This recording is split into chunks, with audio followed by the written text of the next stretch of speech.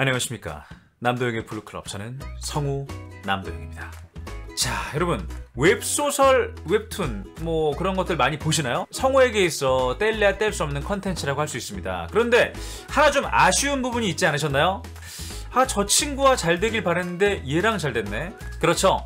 자기의 최애와 끝까지 가지 못하고 결말이 끝날 때도 있고, 자기가 원하는 결말이 도래되지 않을 때가 정말 많죠. 여러분이 선택하는 선택지에 따라 웹툰과 웹소설의 결말이 달라진다면 어떨 것 같아요?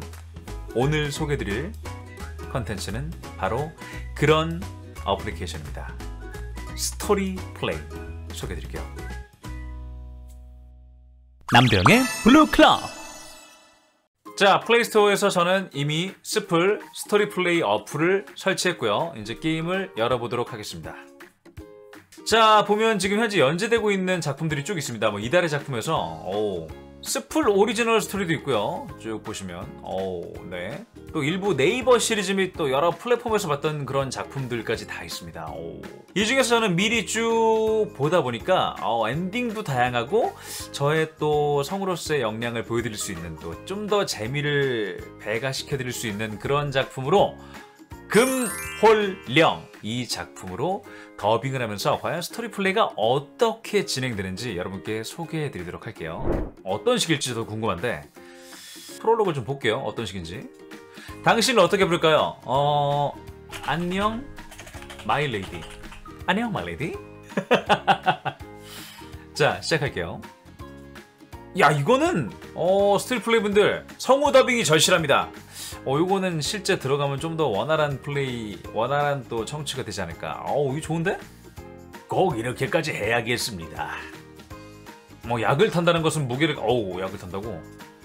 영모의 예시로 혀가 뽑히고 내가 고자라니! 고자가 되면 아니더라도 할 것은 해야죠. 원래 이미 아니신가요? 이상하네? 잠깐, 이미 그러신 거 아닌가요? 네, 넘어갈게요. 그 얘기하네.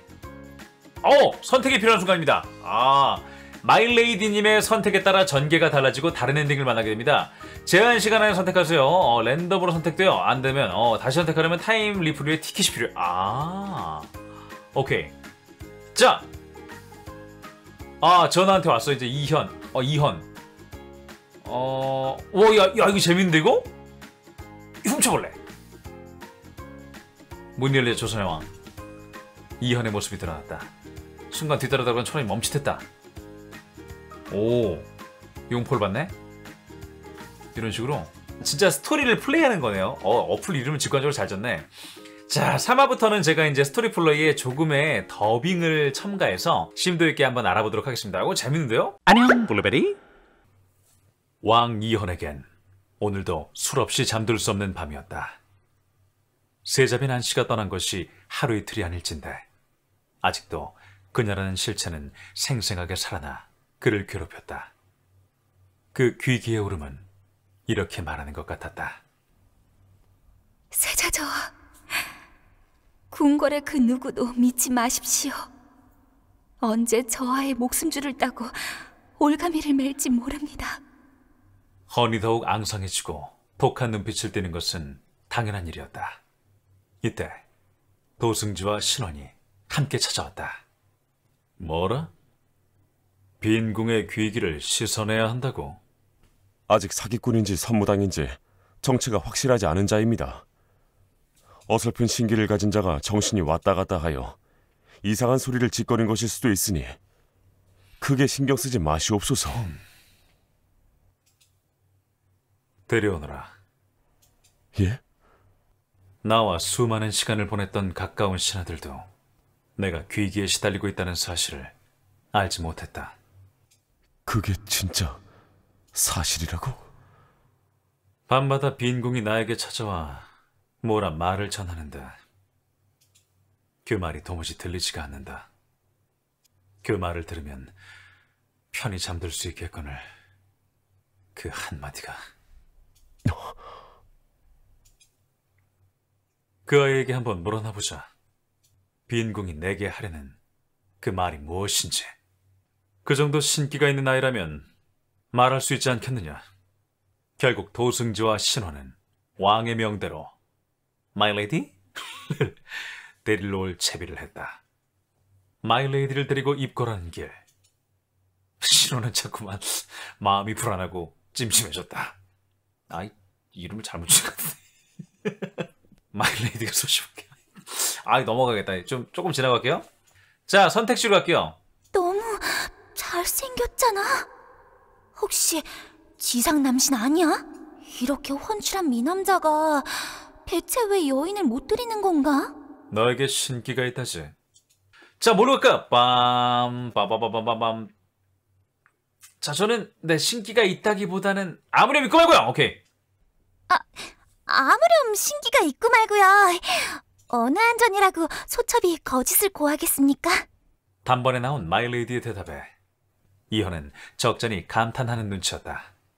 빈궁의 귀기가 설해했다는 걸 알아챈 사람은 바로 너 하나뿐이었다. 밥이 잘 안 넘어가지지요. 어디가 크게 아픈 것도 아닌데 밥이 목으로 잘 넘어가지 않을 것입니다. 오늘도 밥을 남기셨는데 도대체 뭐라 말한 것이냐? 그걸 알면 내가 진짜 도사지. 전화에 보이겠습니다. 그렇지, 이런 얘기를 해야지. 뭔가 좀 약간 그래도 좀 기대를 했으니까 좋은 말을 해야 될 거 아니에요. 옥체 보존하시옵소서? 좀 이상하잖아요. 니끼! 감히 어느 안작이라고 거짓말을 치는 게냐? 두 분은 합궁한 적이 없거늘. 큰일 났다. 약간 코믹이 섞여있는데 이거? 말도 안 돼. 감옥에서부터 일이 꼬여버렸구나. 전하, 이자를 당장 끌어내겠습니다. 됐다. 잊지도 않은 사실을 고하다니 실력이 없는 것이 분명합니다. 본때를 보여줘야 합니다. 그거 내가 됐다고 하지 않았느냐? 어라? 아니, 언제 나를 따돌리신 거지? 네, 귀익이라도 좋으니 빈궁이 보고 싶구나. 그래서 너를 불렀다. 이야, 불러낼 수 있나요? 자, 우리 뻥으로 뻥 특집 갑시다. 에라이, 가능은 합니다만. 그렇다고 못한다고 하면 모가지가 달아날지도 몰라. 가능은 합니다만 어떻게 하면 되느냐? 다 말해보거라. 하나만 남기고 방해 불을 전부 꺼주시죠. 야, 거짓말 잘한다 얘. 불 끄고 도망갈라 그러나? 그리고 세자빈 마마의 이름을 전하의 필체로 적어주시옵소서. 세자빈의 이름이 안자연이란 말이지. 전하의 머리카락이 필요하온데 하나만 뽑아주시면. 뭐 다 뻥증이네. 상황인 만큼 특별히 그냥 진행하도록 하겠습니다. 내년이 지금 나에게 사기를 치는 것은 아니겠지? 어떡하지? 얘 뭐 되게 허접한데? 마일레이디, 자꾸 그러기야? 빈궁의 말투도 모르는데 어떤 쪽으로 가닥을 잡을까? 아, 어떡하지? 왕에게 일침을 하라고? 에라 모르겠다, 씨. 우두두두. 전하, 이제 빙의가 시작되나 봅니다. 무엇이 중합니까? 뭐야 이게? 무엇이 중한데? 스토리 잘못 간 것 같은데? 뭐라 하였느냐? 지금 암수가 짝도 못 이루고 하늘에 짝지어 다니는 한 쌍의 새들이나 부러워하면서 외로운 밤을 나날이 보내는데 대체 무엇이 중하냔 말입니다. 구독. 세자빈으로 빙의를 했더니 정도전으로 빙의를 했네. 이거 뭔가 이상한데. 이것도 이게 뭐야 이게. 잠깐, 이거 단단히 미구나. 세자빈이 이런 성정은 아니었구나. 이게 뭐야, 부들부들 얼떨며. 약간 이런 건가? 전하, 진짜 빙의가 봅니다. 아까는 이렇게 월화노인으로 빙의를 하더니만. 월화노인. 이 여자 설마 진짜인가? 이 진지함은 뭐지? 전하, 보고 싶었습니다. 오! 뭐가 나왔다. 오! 혹시 빈궁이시오? 진짜 빈궁이시오. 왕 이현의 얼굴은 표현할 수 없는 흥분으로 벅차올랐다. 순진하기도 하셔라. 이에 마일레이디는 더욱 진지한 얼굴로 연기에 돌입했다. 그간 옥체 강령하시었습니까? 우선 절부터 올리겠나이다. 궁중의 법도를 정확하게 지킨 큰절, 그랜절. 맞구나. 빈궁이 맞구나. 이걸 실수 없이 해내다니. 이제 제발 저를 놓아주시옵소서. 놓아달라니. 어디 가겠단 말이오. 부디 저를 저승으로 보내주시옵소서. 그야말로 혼신이 담긴 혼백 연기에 내가 연기에 소질이 있었구나. 너무 보고 싶었어. 빈궁 말고 다른 여자는 보이지도 눈에 차지도 않소. 자, 저도 떠나고 싶습니다잖아. 응? 저도 떠나고 싶습니다. 난 아직도 빈궁을 떠나보낼 준비가 되지 않았소. 그럼 나도 따라가겠소. 저는 이만 떠나야 합니다. 잠시만, 내 곁에 더 있어주면 안 되겠느냐? 알겠습니다. 내가 좋아하는 게임이다 이거. 나 되게 정상적인 엔딩 싫어하거든요. 재밌는데? 빈궁은 내가 보고 싶지 않았어. 왜 아니겠습니까? 그래서 전하가 소첩을 못 놓아주시고 계신 것 같습니다. 지금 이 꿈에 그리던 순간이라도 그런 말은 입에 담지도 마시오. 오! 그리고는 이현의 입술이 다가왔다. 어떡하지? 거절해보자. 어떡하지?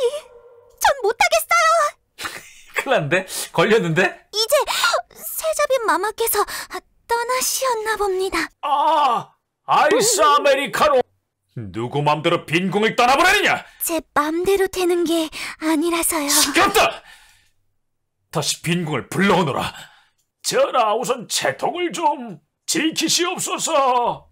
우선 빙이라는 게 제 마음대로 되는 게 아니옵니다. 다시 묻겠다. 내 곁에 머물면서 빈궁을 만날 수 있게 해주겠느냐? 선택을 해야지. 저같이 신을 받드는 자에게 궐은 너무 답답하여 실력이 오히려 떨어질 수 있습니다. 정글하다면 7일 중 5일은 궐에 머물거라. 나머지 이틀은 사가에 머물러 실력을 회복할 시간을 주겠다. 이게 뭐야 이게. 왕이연의 파격적인 주 5일 근무 제안이었다. 되게 작가님 잘 썼네. 재밌게 글. 야, 신호는 왕으로부터 받은 특별 야간 통행증을 들고 그녀를 말에 태우기 위해 손을 내밀었다. 거절해요.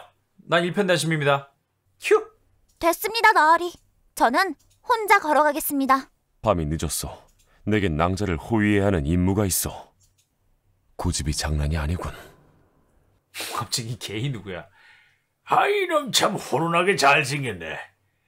나는 에달닥에서 마일레이디와 함께 동업을 하고 있는 궁합쟁이 게이요. 예. 그럼 이만. 잠깐! 누군가 비밀이 있는 것 같으면 함구를 해주시오. 그렇게 네가 왕을 막 대하다 보면 언젠가 이렇게 말할 것이다. 날 이렇게 대한 여자는 네가 처음이야.